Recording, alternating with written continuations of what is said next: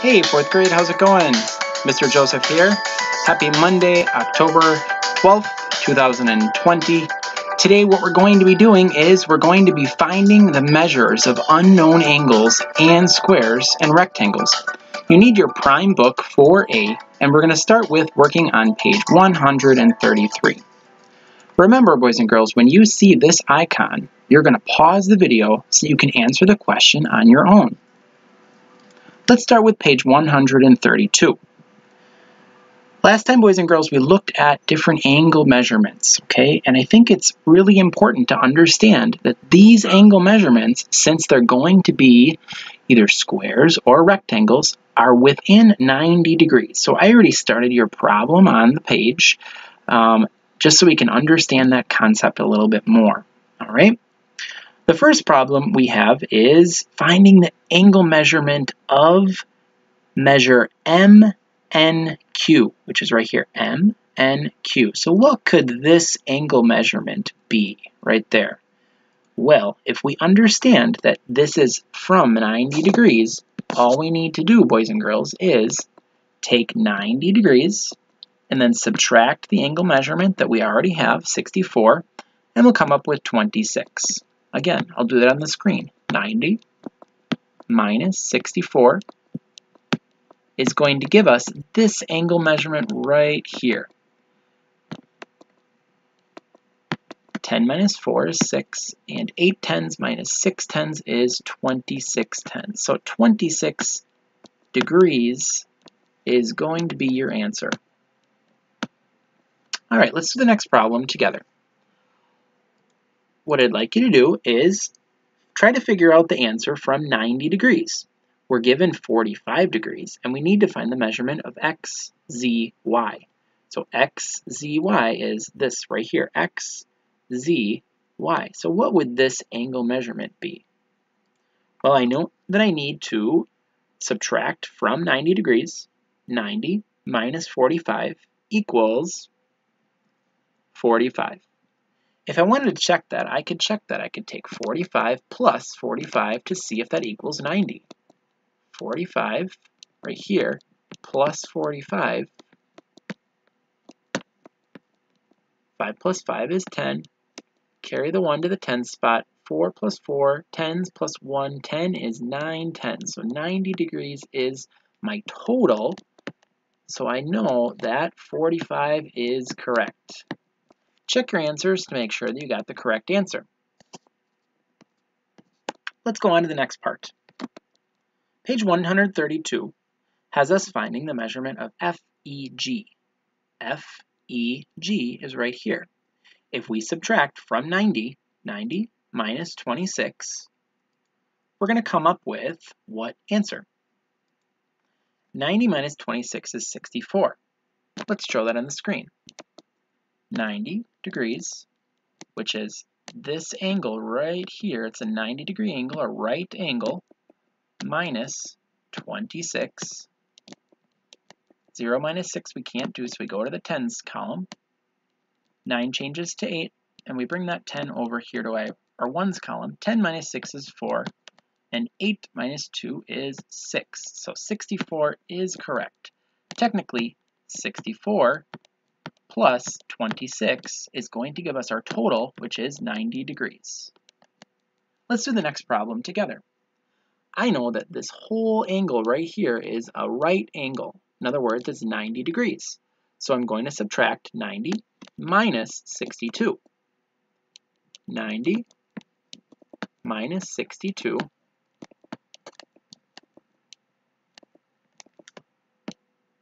is going to give me 28. So I know that my answer is 28 degrees.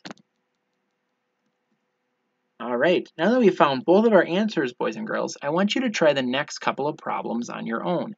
Make sure you understand that you're subtracting from 90 degrees.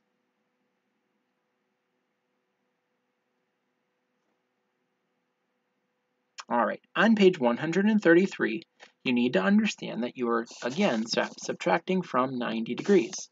So let's do a couple of these problems together. This angle right here is a 90-degree angle. In other words, it's a right angle. So if I subtract 25 degrees that I'm given, I will get my missing angle right here, which is TSR. TSR. All right, so let's figure that out. I know that I can take 90 minus 25 and get 65. If you didn't do letter B, pause the video and do letter B. To find the measure of angle CDG, we need to do the same thing. Subtract 90 minus 43, which is the angle that we're given, so we can understand what is the angle measurement of CDG. In other words, this, CDG. This angle plus 43 is 90 total. So 90 minus 43 equals 47 degrees. If you wanted to check it, you could. You could take 47 plus 43, and that would give you 90. 7 plus 3 is 10. 4 plus 4 plus 1, 10 is 9 tenths. So 90 is your total, and that gives us our correct answer, 43 plus 47. In other words, 43 plus 47 equals 90 degrees. So 47 must be the correct answer. Let's go to the next part. On page 133, letter C, we're supposed to find the measurement of the missing angle. We know, boys and girls, that this angle is 24. And we also know that this angle is 45. But we don't know this angle right here. What we do know is that all three angles added together equal our magic number, 90.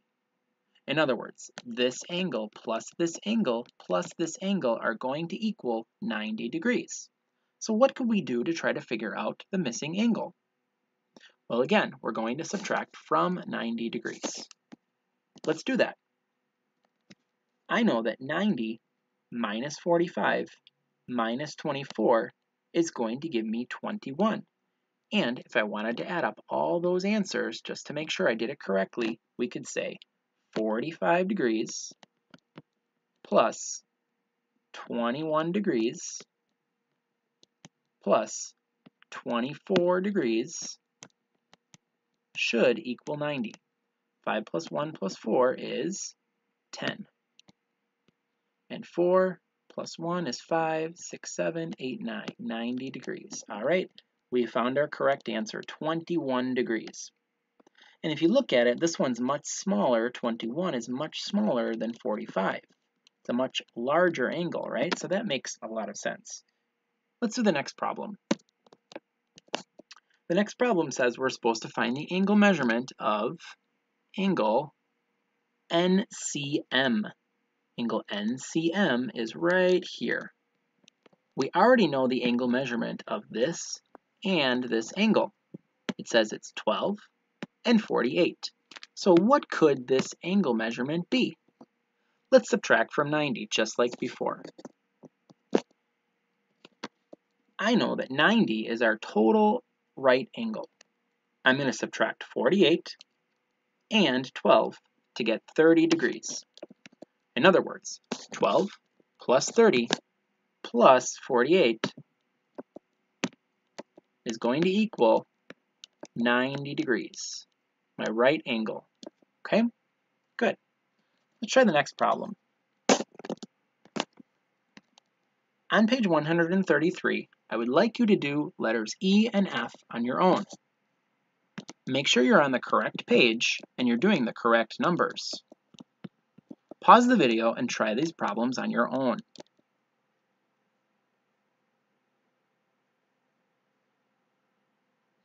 All right, let's check your answers.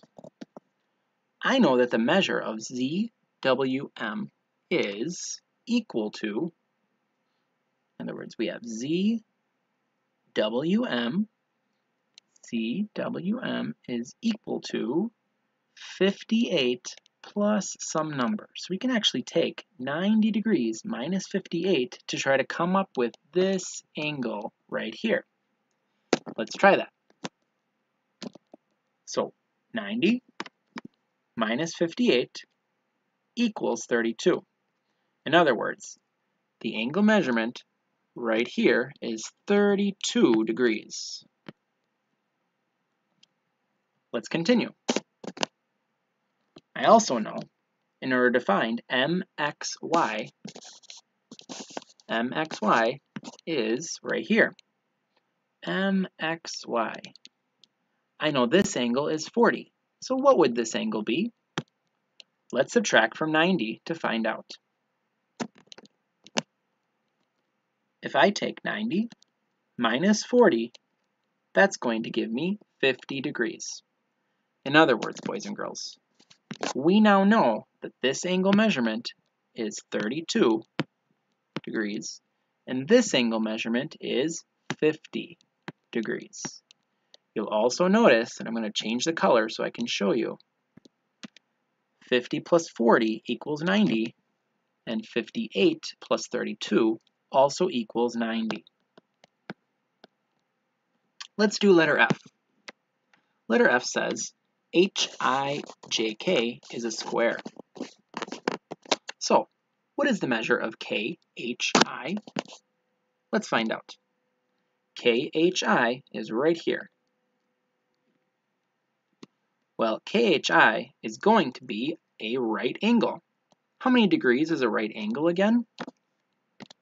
A right angle is 90 degrees. Let's continue with the next step. I know that I'm going to take 90 degrees minus 30, which is what we're given, minus 27 to find my missing angle.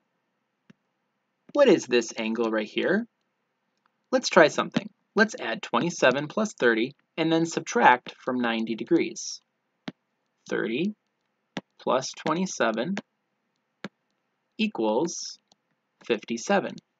Now, what I can do is, since I already subtracted from here, I'm going to take 57 and subtract that from 90. 90 minus 57.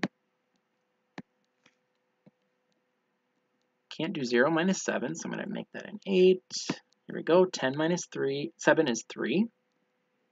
And 8 minus 5 is 3. So 33 degrees should be my answer. Let's check to see if it's correct. All right, 90 minus 30 minus 27 is 33 degrees. So I did that correct. Check your answers to make sure that they're all right.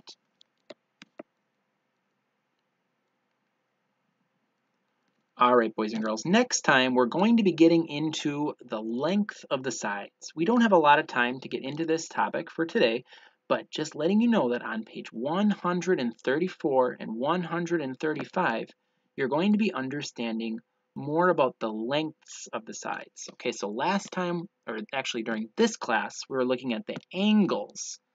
During our next class, you're going to be looking at the sides. Okay, those are both properties of shapes, and those are things that you need to know. Okay, so we'll get into page 134 next time. Thank you for being attentive during this class. If there's any time during class, boys and girls, I would encourage you to check out this BrainPop video.